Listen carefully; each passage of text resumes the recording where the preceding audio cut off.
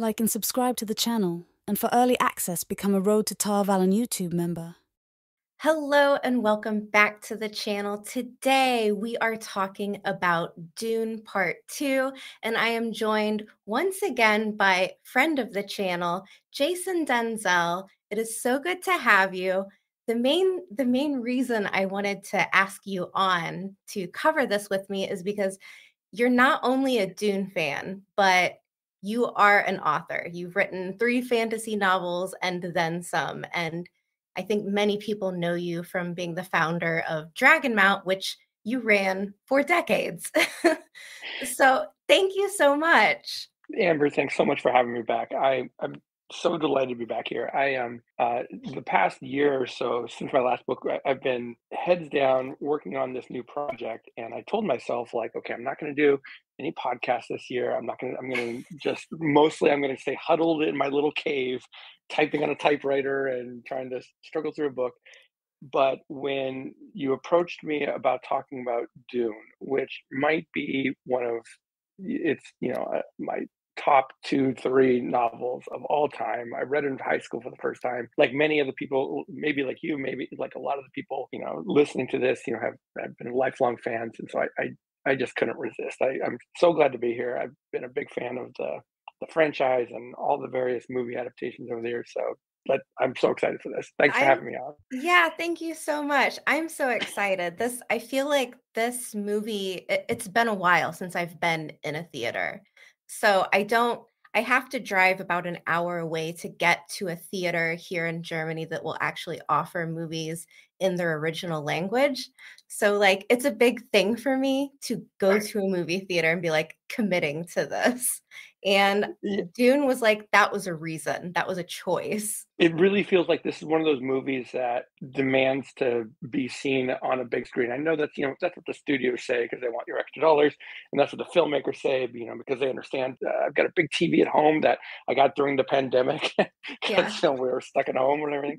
So I've got this like big TV or whatever, and I'm like, I really need to see Dune on like a IMAX screen, and so I don't get out to the movie theater a lot either, but I made the point, my son and I went out and we saw it in IMAX. And then I went again last night in anticipation of this podcast.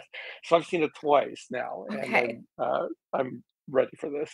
Okay, so you've seen it twice. Okay, I feel like that's a strong indication of how you felt about the movie. Right? Yeah. Uh-huh. But the first thing that I wanted to ask you is how impactful do you think that this film will be for science fiction television and film? And I do want to point out this won't be any spoilery talk. When we do get to spoilers, I'll let our listeners know, but this is more about the impact of this film on science fiction.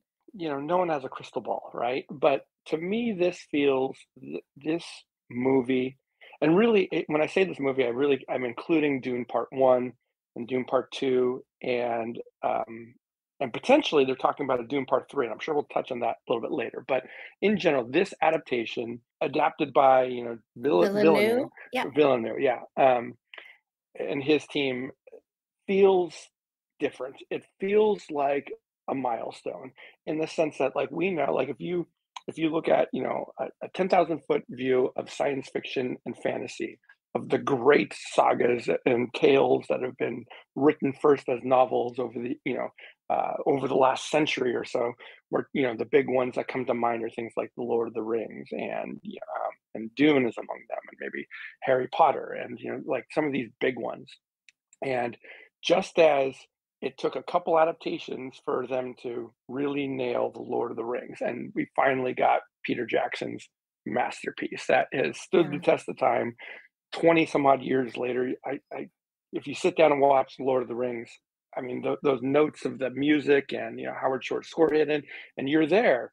And it's like nothing's changed. It feels just like it did 20 years ago, at least for me, and it feels fresh. And my kids who are in their late teens, they watch it and it doesn't feel like an old movie to them. Yeah. And I think this Dune movie will be the same thing. I feel like we've had 2 previous adaptations, a big budget thing and then a low budget thing, and we can kind of talk about those, but those had their pros and cons. And I feel like this adaptation, these two movies feel timeless in their own way. Like in 20 years, I mean, the effects are amazing, but beyond visually, like it feels like this was a not just an accurate or mostly accurate adaptation, but it also feels like a heartfelt adaptation that really understood the material. The things that they changed were changed in a good way, I think. And so I Mhm. think this is going to stand the test of time, these movies here. And you can really tell, like, I think we can all tell when you go to a movie and the adaptation, you watch it, you can really tell when a filmmaker genuinely gets the material. They can care Mhm. about it, of course, they usually care. Sometimes, though, they just kind of miss it, like, you missed the main point or whatever. I think Yeah. that they nailed the main thing. So I think this is going to be something that sticks around for a while. I mean, what do you think? Do you get that sense too? So I firmly told myself I was not going to walk into this episode right now and just trying to like sell the hype on it. You know what I mean? Like Yeah, don't want to and I mean, gush. right, but when I left the movie theater, I was just like, like my heart was just kind of like, wow, like that was just something different. It was so unapologetic. Like it was just the visuals, the sound. I mean, like those deep vibrations and everything. Like you really feel it. Mhm. When I left, I was like, okay, I have to really like get my phone out and write stuff down real quick because of course like I want it all to stay fresh and I want my thoughts like right then and there. And as I've sat on that a little bit longer, like I've been reflecting on how right now, and especially in television, I want to say like Apple TV as an example. Like I feel like there's been this big wave of science fiction being kind of propelled forward in a way that we haven't seen in a while because they're really doing like all of these adaptations like Silo Foundation. I think the Murderbot Diaries just got greenlit and that's Mhm. in the works as we speak. I think they've already cast people for it. And going back to like Dune, it almost makes me really hopeful. Like, are we going to see this kind of science fiction renaissance on our hands, which would be absolutely wonderful? And also, is this going to be the science fiction movie where anytime there's a big adaptation that people are pointing to, saying, like, is this going to be the next Dune? And I don't say that lightly. I'm not trying to be hyperbolic or just, like running on the hype or whatever. I did really think that it was just that fantastic of a film and a really interesting adaptation as well. So, yeah. Yeah, I think you nailed it right in the head, and there's something to be said for all of the I mean, that hype comes from somewhere, and yeah, it's often, we can celebrate the box office numbers or whatever it is. I think, they're already seeing that it's doing well, but aside from, the dollar values that we put on these things, Yeah. I mean, there's real buzz. I mean, you can just looking at my Facebook feed is full of people, you know, gushing about this thing without any negativity. And I think that this one will probably, like you said, be something that, the science, at least for the next couple of years, every science fiction story movie that comes out, they're going to equate it to the next Dune or, whatever it is. So, Right. I mean, yeah. the visuals, the score, I mean, the story Hmm. itself, everything really it checks a box where it's like, yeah, they did it. The movie's about 3 hours long. And right around like the second hour, I was like, is this going to be too long? And I was really like wondering how I was going to feel once we got to the end. When I got to the final scene, I was like, oh, that final scene, I mean, I could have sat there another 10 minutes. It Right. felt like a 6-course meal where the chef is like bringing you out something delicious and it's like, here's another one, and you're like, oh god, I'm so full, but it's like such an abundance But of when like when's dessert? Yeah, I need yeah, dessert. exactly. But it was a really nice experience, especially for someone like me who doesn't often go to the theater or really feel motivated to, I guess. But this was a movie that actually motivated me to do so. And I did kind of like after leaving the theater, I was like, I probably won't have the opportunity to get, to this town that's almost an hour away to watch it a second time. So that little part of me was like, oh, that's so sad. What if I never see this in the theater again? Yeah. Oh, So yeah. I feel like that says a lot. You just have to get like a big subwoofer for your house or something to Exactly. feel because you're right. I'm glad you called out the sound design. Most people, like, you don't, sound is that invisible thing, or the music. I mean, you hear it, you notice it and appreciate it. But, for the most part, like, it's rare that, like, I will stop in the middle of a movie and be like, wow, this sounds amazing. Like, yeah, I'm distracted by the high quality of the sound. And I mean, I can't imagine this not winning all sorts of sound design Oscars when the time comes, whenever, but because it played such a huge part in everything. I could definitely see myself sitting through both movies at this point, like Right? Yeah. front to back. Yeah. As long as you break up into 45-minute chunks, that's the trick, I guess. Yeah, have a snack, bathroom break, all of that. So I did want to kind of move into some of the spoiler type questions and topics. So if you haven't watched the movie, go watch it and then maybe come back. But the first thing that I wanted to ask was about the scenes that really like spoke to you, that really grabbed hold of you. Was there like at least one in particular that you can point to? This was hard. I felt like This this was was really hard. hard. I don't know if I can narrow it down to one, but when Paul first rides, summons the big sandworm, that was something else entirely. But I'm gonna jump right to the end, in the climactic scene where he's facing down, he's come face to face with the emperor, and everyone kneels before Paul because he's the new emperor now and everything, and the only people standing are himself and Aurelian, who's the princess that he's about to marry, and Chani. And it's really interesting because this was one of the biggest changes that they made from the book, was that, I don't know, Amber, have you read the Dune book? Have you? Okay, yeah. So Yeah. So yeah, so one of the biggest changes that they made was Chani and her story and her arc and her personality. And in the book, she largely stands behind Paul. She doesn't like it, but she's, pro Paul. He's my guy. I stand with him. I believe in him. I will take this title of concubine, and or whatever that means. I will have his heart, if not his, his, be his wife or whatever. And I've always loved that the book, like the final sentence of the book, is Jessica, his mother, saying to Chani that all these people here, like, they will see us as concubines, but history will remember us as wives. I always loved that this grand sweeping political saga and religious thing Mhm. ended on a very personal note. And they kept that in the movie, but in a very different way. And they kept it the way, what they kept was this very personal thing, very personal relationship based moment that had to do with that. But it was Chani saying, nope, like, this is not for me. And I drew this line in the sand. See what I did there? There was this line in the sand that I drew, and I didn't anticipate that. Like, again, coming from the book and all these adaptations, I expected it to end like it ends in the book, right? And so when she says to him things like, "You will always have me, Paul. I will always be by your side as long as you don't change," or whatever. And I was like, no, no, no, don't think much about it, because I know, like, oh yeah, she's a senpai.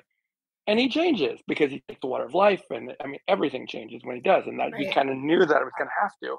And I love that she honors that, and she doesn't, and like, she's like, nope, at least for now, I'm out, and it ends with her riding the sandworm. It's her, and like the final shot we have is a close up of Chani, and I love that. It's not about Paul in this regard. It's not about, all the armies flying off into space to have a big jihad.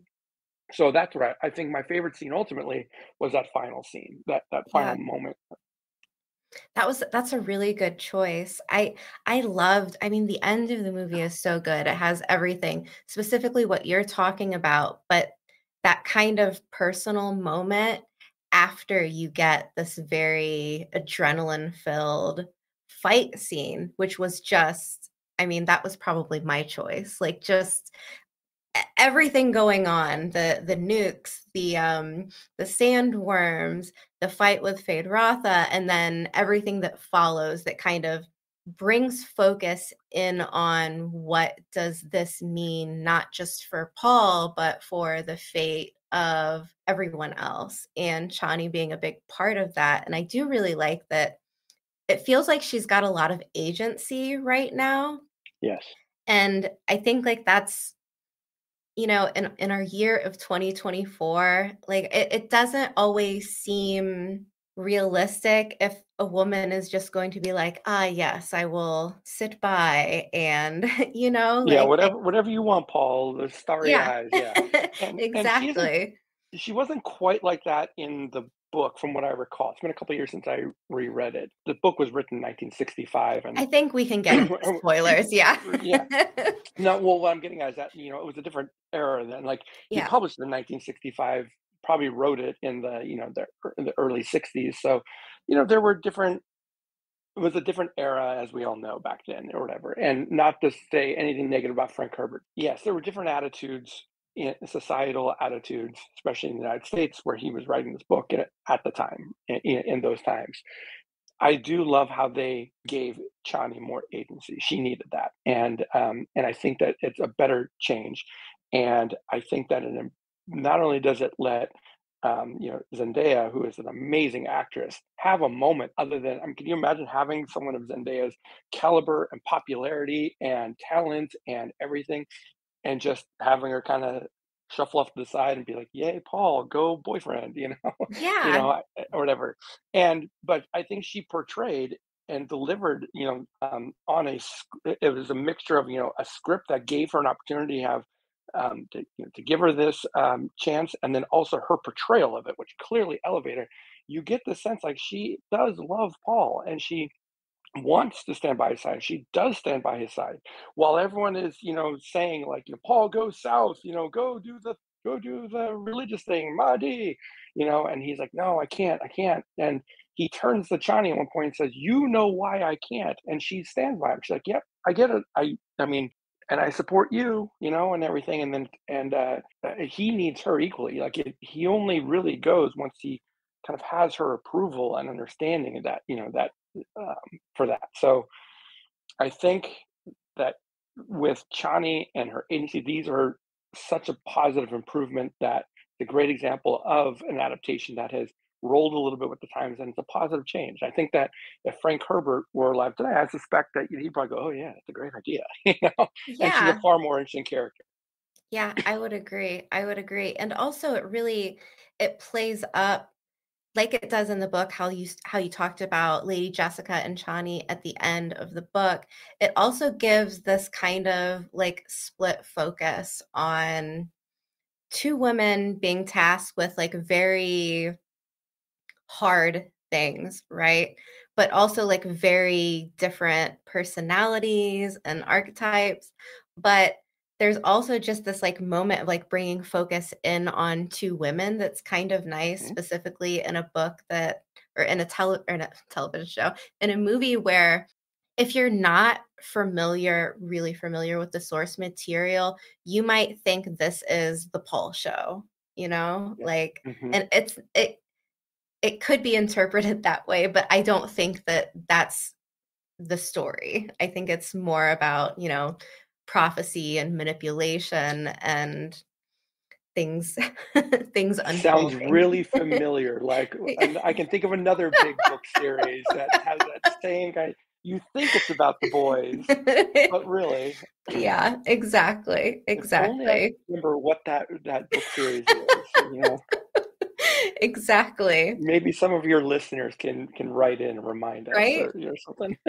Well, I mean, we talked about the end of the movie, this big fight scene, and since you did kind of bring it up in a way, one of the Yeah. things that I really, really loved about this fight sequence, especially at the end, is that the Fremen aren't superheroes. They are warriors, they are talented, but they're not doing these action sequences like it's a Marvel movie where it's like someone throws a punch and then like it like these choppy like very Mhm.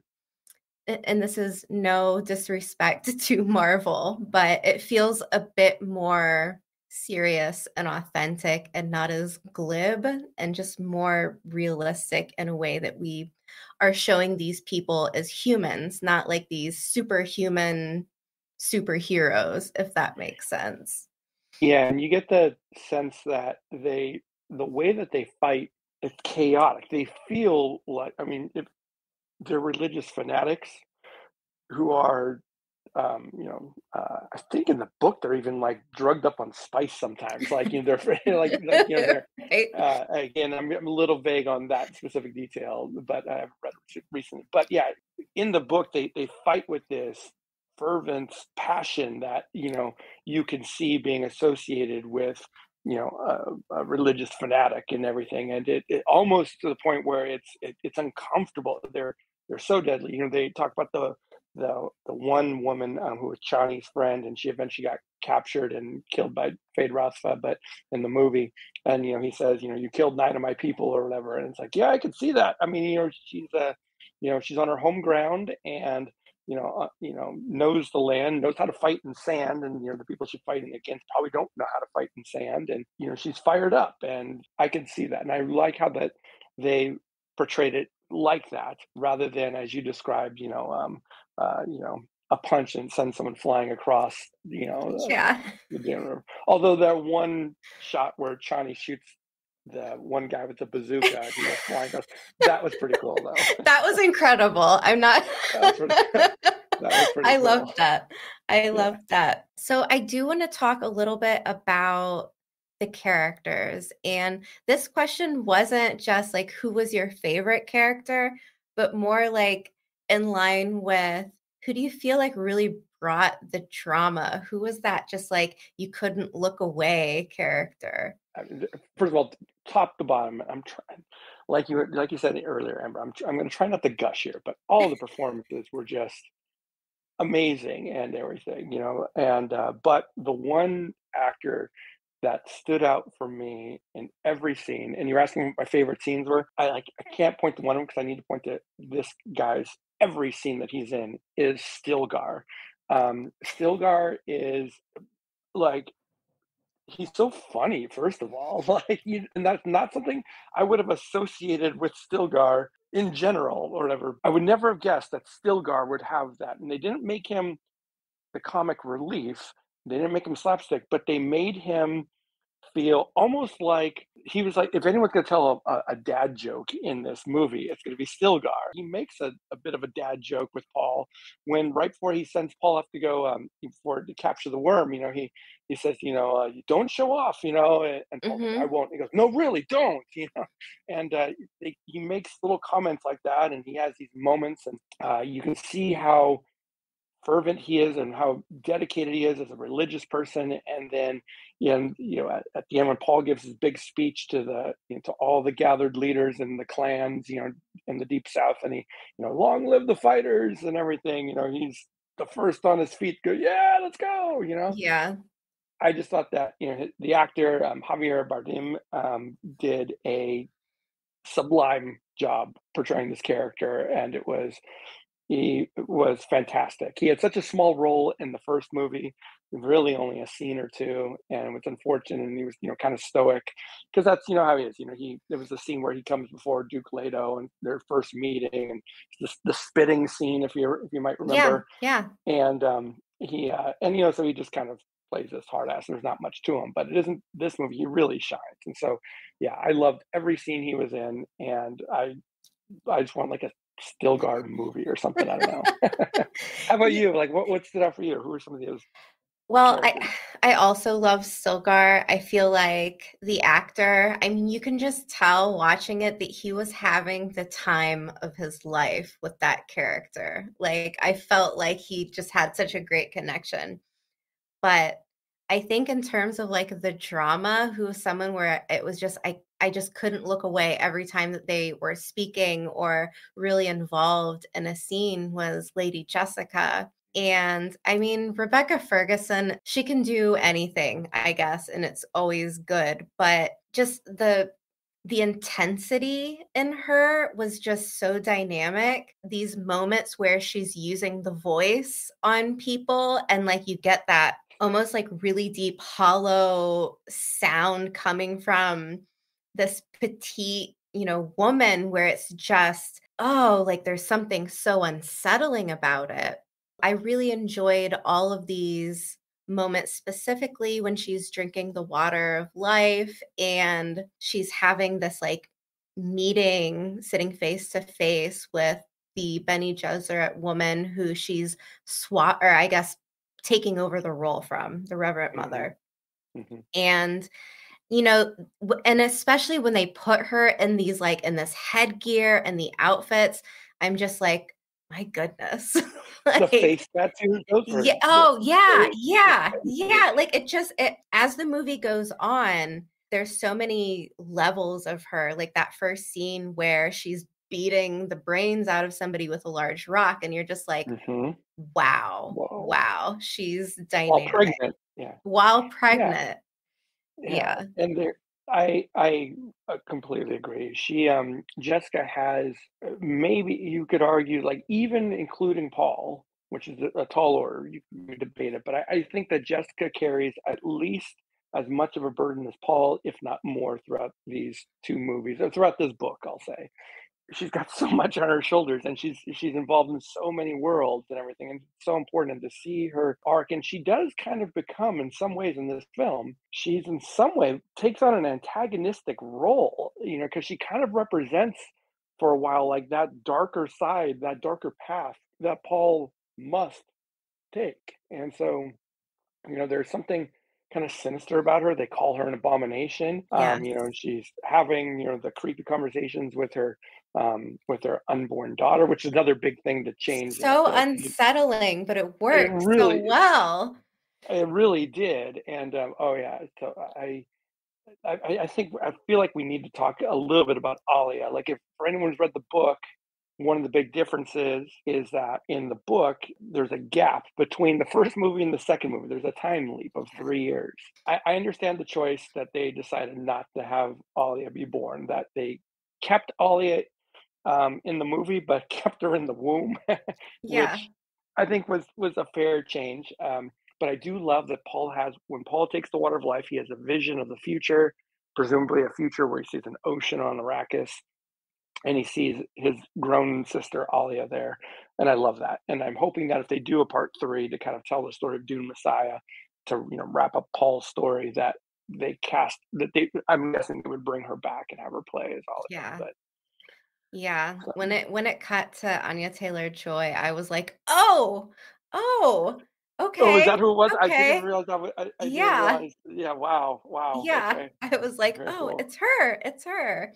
I had purposely kept away from like spoilers and teasers and stuff like that. Like I really walked in not knowing much except for the first initial trailer that was dropped, but that really surprised me and I was like, "Oh, I hope they bring her back." Yeah.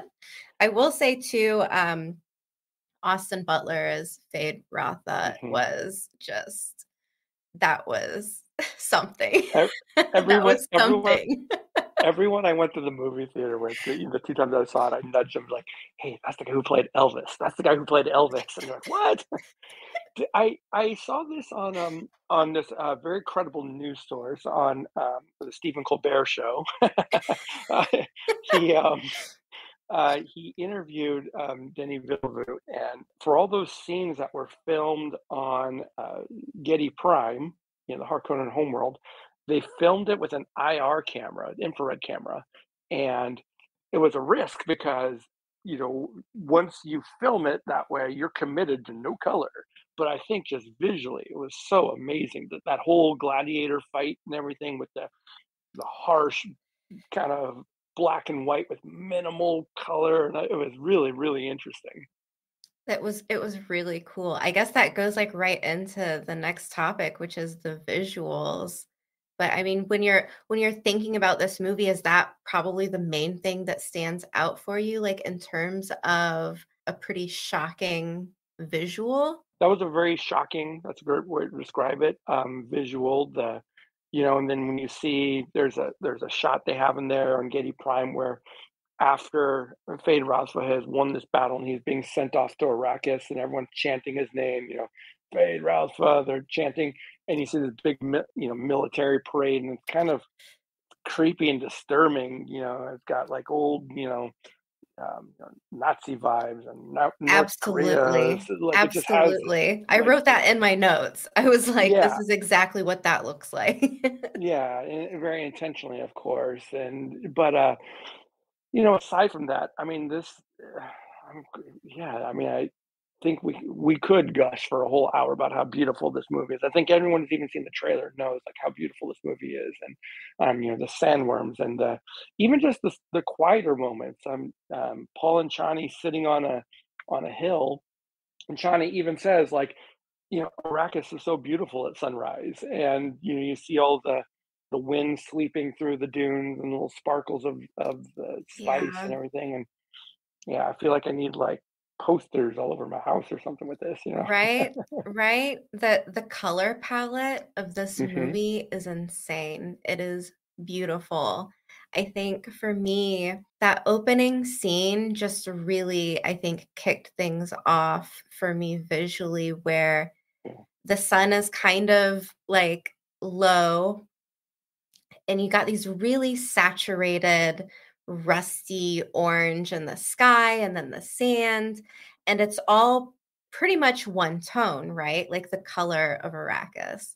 And you have that moment where the Harkonnen soldiers kind of jetpack up the rock structure and Yes. they're Oh, I jet love that. black, and it's happening right prior to an eclipse, and it's almost like foreshadowing of an eclipse, where it's like you can see like almost like the color of like the blood moon, and then like this black just kind of like whoop, going right up. Hmm.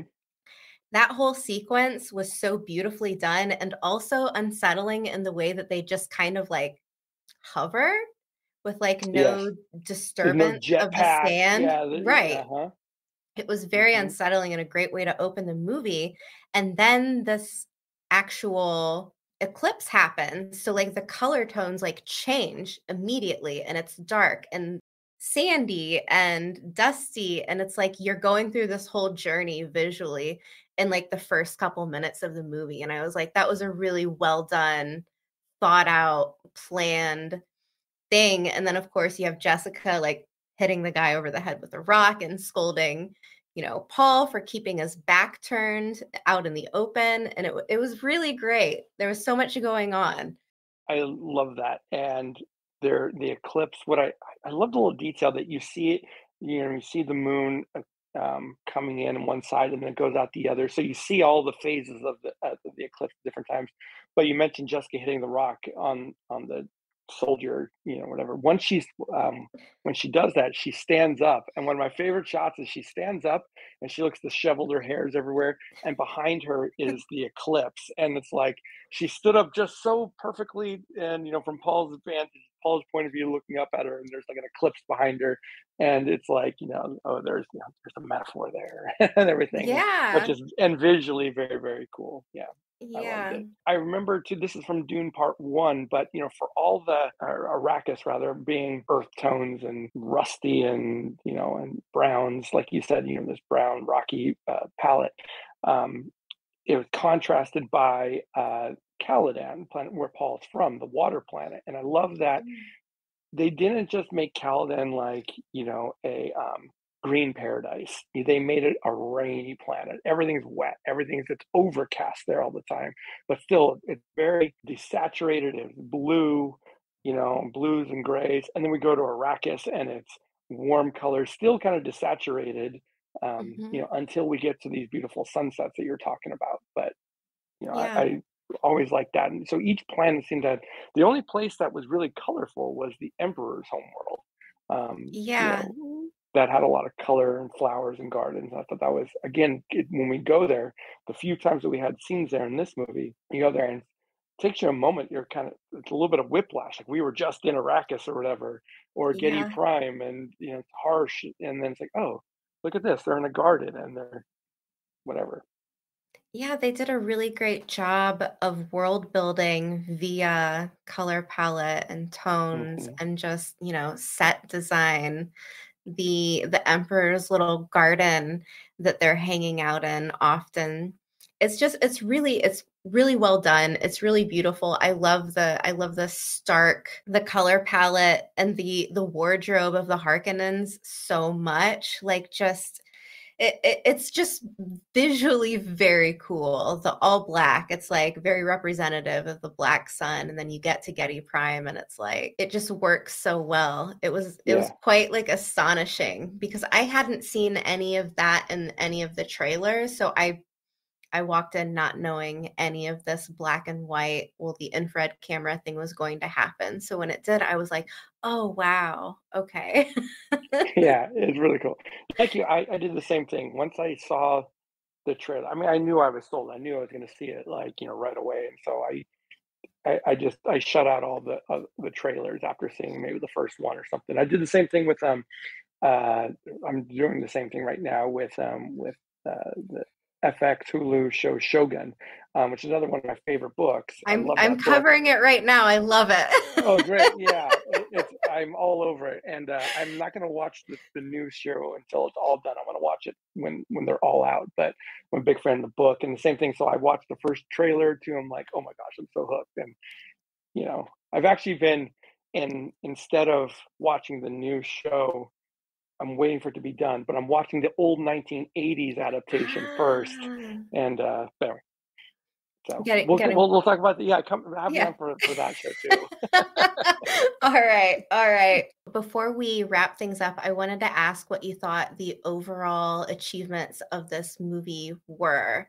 And it doesn't have to be in comparison with the first one. We can talk about them as a grouping also, if you would like. I think the biggest thing that these movies will do, kind of goes back to your first question. I think that this is going to reestablish Dune as a monumental science fiction story that speaks to a new generation. And I think about my kids a lot in this regard. I mean, they're currently, almost 19 and 16. And so, my kids, my 19-year-old kid.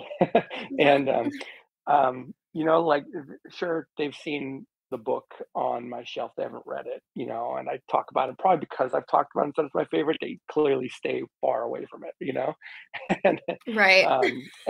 But when, my older son sat down and watched these last two Dune movies with me, his mind was blown. And I'm like, see, like, told you. You're like, yeah, exactly. Like, this is how I felt when I read the book when I was, about your age or whatever, and so I'm as excited for it because it finally, like, I feel like these movies really represent, like, this is how I saw the book. This is what I read and experienced in 16. So I think that these movies are gonna, introduce that to a wide range of people. Kind of like, many people know Lord of the Rings primarily through the movies rather than the books. And even if they never made those movies, Lord of the Rings would still be popular, would still be celebrated as a classic, would still be beloved, whatever. But the movies really took it to a whole nother kind of level. Yeah. I think that this set of Dune movies will do the same thing. People will know, what Arrakis is if you mention it. That first time that I saw the sand mouse, the Muad'Dib, in the first movie where the hunter seeker is like coming after him, but he's focusing on that, and I was like, oh, like there he is, so there it is. Yeah. I know, he's so cute. Yeah, but yeah, I mean, like it's interesting thinking about people who have no exposure to the book going and seeing these, and it could be like a pop cultural reference where people are understanding like, oh, this, I know what that means. I know this term in a way that probably wouldn't have happened without the movies. But I think for me, one of the strengths of these two movies is for one, it's not easy to divide a book into two parts and show them visually in a movie, because typically books are written with a certain structure where you get kind of the motivation, what's driving the plot forward in the beginning, and then of course at the end you've got the climax. So it's really hard to cut that right in the middle and make both movies be fulfilling and interesting in a way that someone wants to sit down and watch all of them. And the first one felt a little bit more like action movie-y to me, where the books feel very cerebral. And I kind of understand why someone would do it that way, because if it's, this very cerebral, a lot of world building in that first movie, is it going to be as exciting for people who don't have that connection to the book? So like I think that was an interesting choice that was made, making it a little bit more adrenaline filled and very like action sequency, but still also giving you these big plot beats that are from the books. I think as a whole, like it really exceeded in doing something that would have been very, very difficult in terms of like separating the two parts of the two halves, I guess. And I just thought that was really impressive. And you're an author, so you probably know a little bit more about like these structural things. Well, I don't know if I know more about them. I think about them a lot more, Yeah, probably. or I think about them plenty, I should say. But Yeah. yeah, so the the book Dune is divided into three parts. Part one is Dune, they call Dune. Part two, Moadib, and part three, the Prophet. And it roughly, I think, is broken up into first part Dune is about Paul going to Dune and ends with him with the Harkonnen takeover. So really the first movie. And then the second part is all of his learning the ways of the Fremen and doing everything in the northern part. The movie put a real heavy emphasis on the north versus south southern regions, and did a great job of that.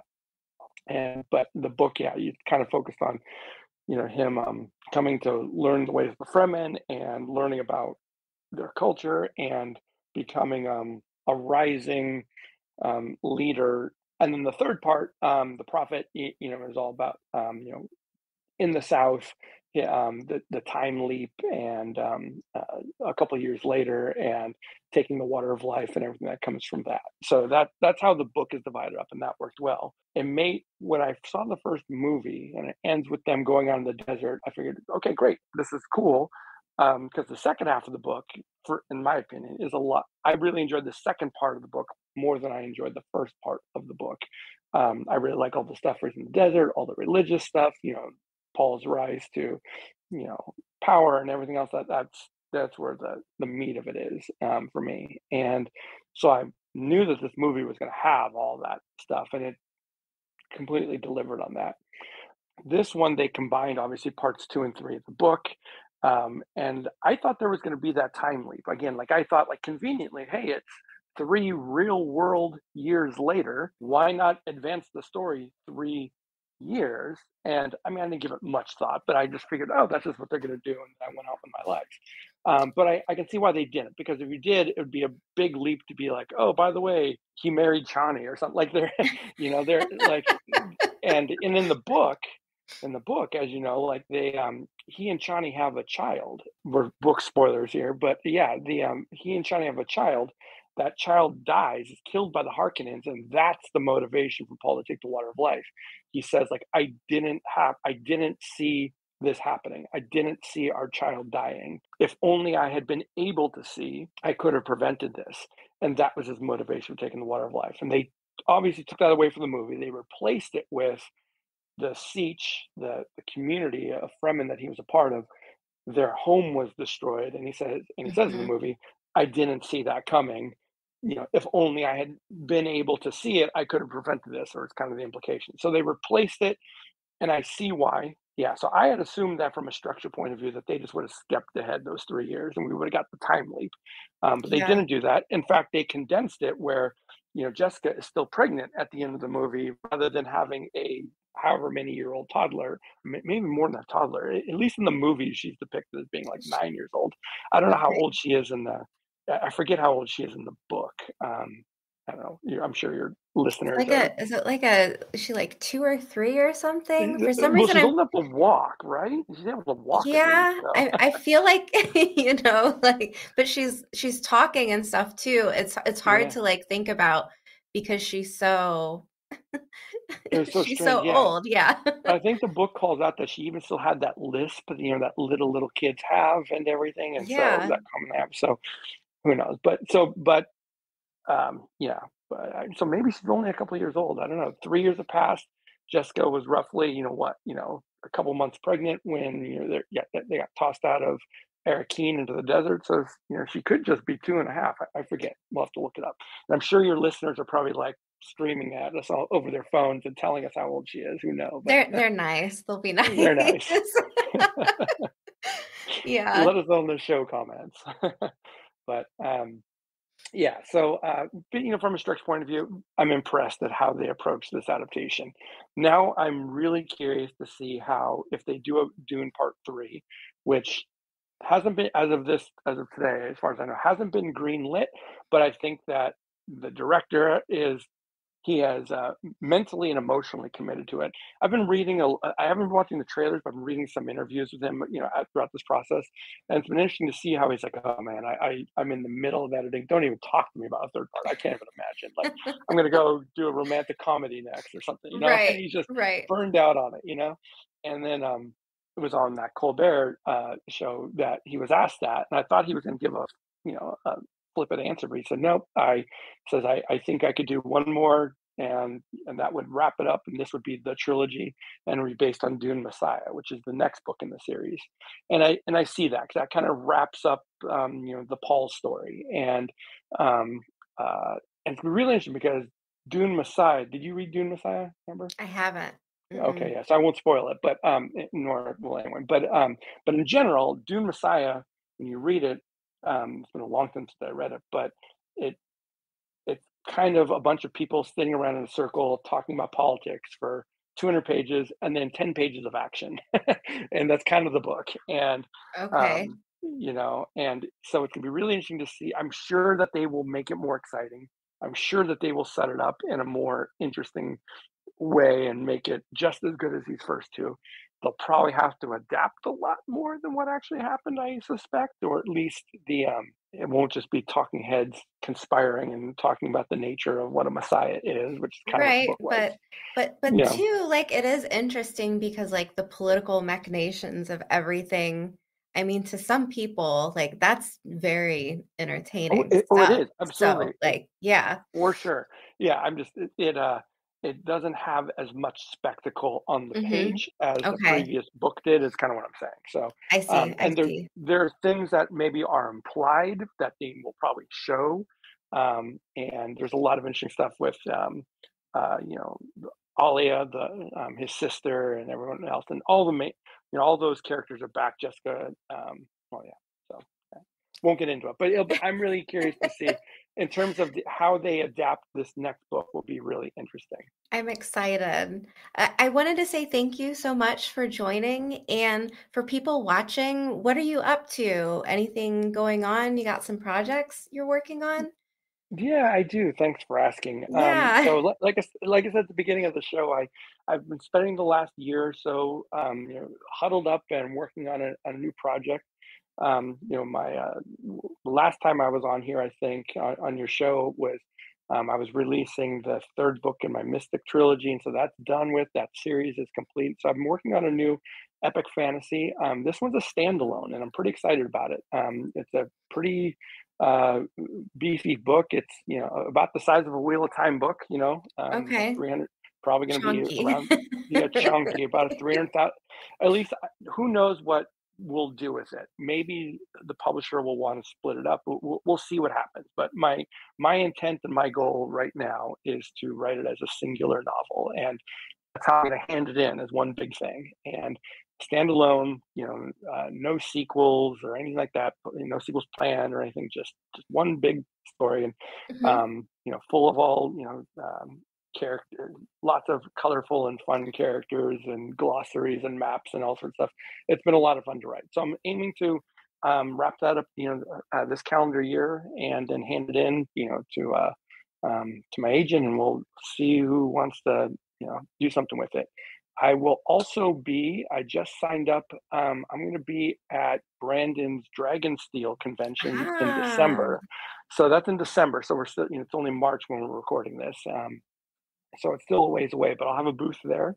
This will be the second time that I've been there to that convention. So, and it's gonna be an exciting year because this is, he's releasing Stormlight 5, Hmm. And so I think there's going to be a lot of people there, and hope that if you're listening to this, you're a fan of Brandon Sanderson's and or whatever. But come on by, and if you happen to find yourself at the convention, I'll be there in one of the booths.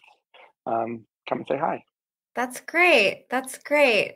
Well, I will let you go. Thank you so much for being here. I'm sure we will talk again, probably hopefully before you're set up at your booth, Yeah, and I would love maybe that. we can talk about your next book. I would love that. Yeah, oh, for sure. When that new book comes out, I would love to shamelessly come on here and talk about it with you and everything. That would be wonderful. So, It's a Amber, date. yeah, It's a Amber, it's date. always a delight. Thank you so much for having me. I love our conversation. So thanks for Me having me on here. Yeah, absolutely. Thank you, and I will see you soon.